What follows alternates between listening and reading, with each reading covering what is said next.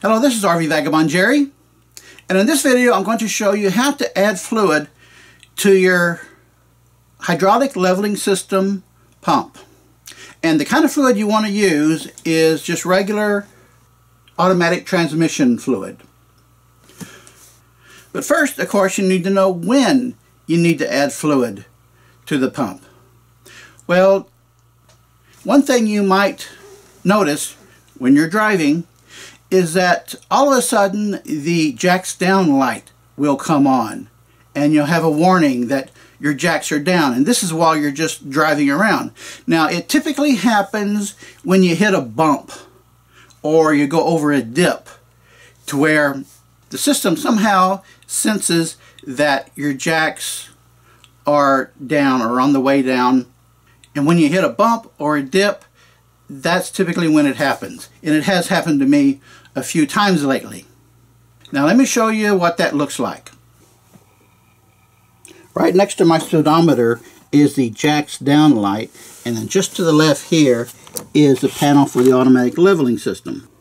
So right now I'm parked with my jacks down. So I'm going to turn the ignition on. When you see the jacks down light comes on, and then I'm going to press my foot on the brake.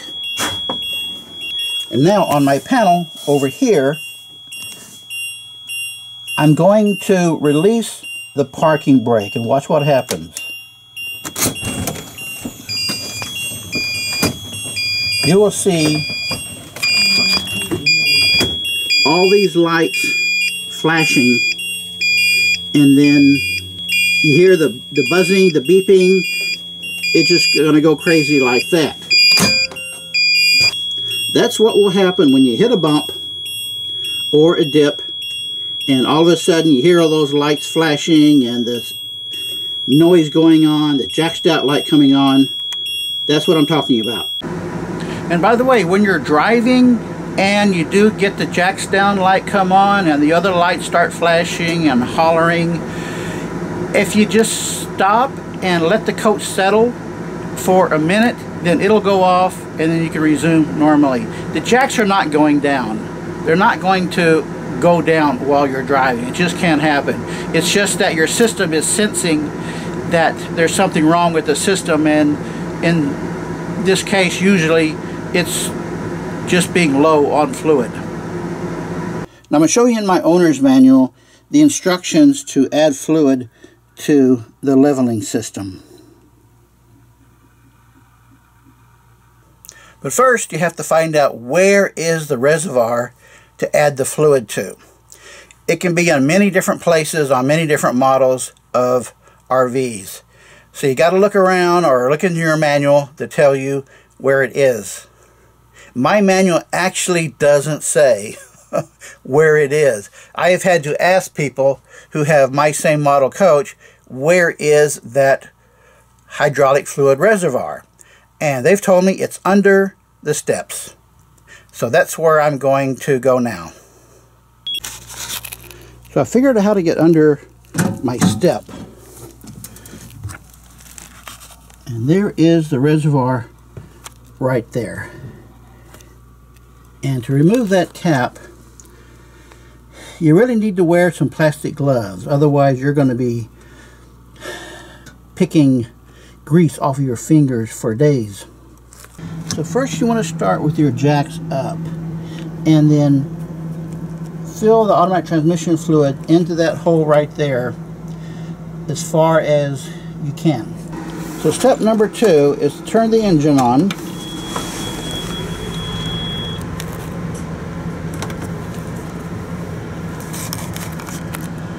Set the leveling system to manual.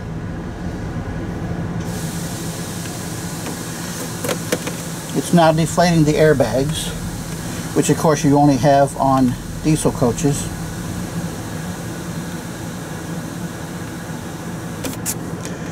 And then you want to lower the front jacks all the way, and then once they've gone down all the way, then you retract the jacks.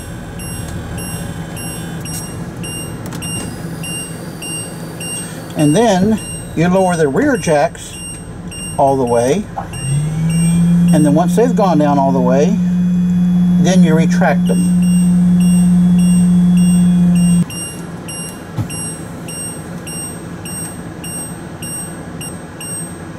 So with the jacks all up, now you turn the engine off, and now you fill the reservoir some more. So the instructions say that you should go through that process 3 or 4 times, where you lower the front jacks, raise the front jacks, lower the rear jacks, and raise the rear jacks, and then fill more fluid into the reservoir. I found that it took more than 1 quart, so you want to have 2 or 3 quarts on hand when you're doing this to make sure you've got enough to completely fill it. However, before you start this process, check into your owner's manual and see if there is exact instructions like mine, step 1, 2, 3, 4, 5, etc., so that you make sure you're doing it according to the way the manual instructs you to. So I hope this has helped you in some way. Good day, folks.